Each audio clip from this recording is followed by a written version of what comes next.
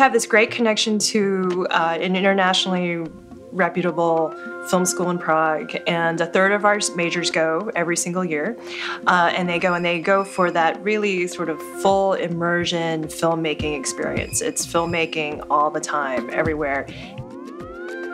Kind of seems like if you're a cinema studies major and you're interested in production, you just go to Prague. Everyone I know has the best time there, and I was planning on going for just a semester and stayed the whole year. I think going to Prague can be a really nice supplement to what you do at Oberlin.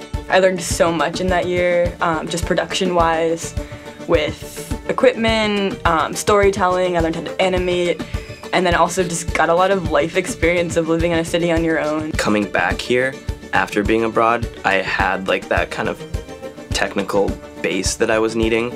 That for me was a really wonderful program because it allowed me to learn a lot of the technical skills that it's hard to learn here just because you're scattered in so many directions with other classes and organizations, and there you're kind of just like, that is your job, is just to make films and study film.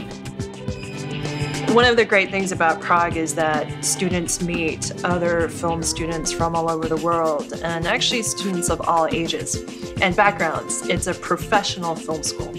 It is completely dedicated to filmmaking, as opposed to Oberlin, where we have a film program at a liberal arts college. You know, I didn't want to go to film school, but it's nice to be immersed in that film school environment for a little while, where it really gives you a lot of, you know, technical production skills. So it's great that this is in existence, that there is this partnership where you can go over and get these skills, but still get all the benefits of the cinema studies education with critical and theory and everything.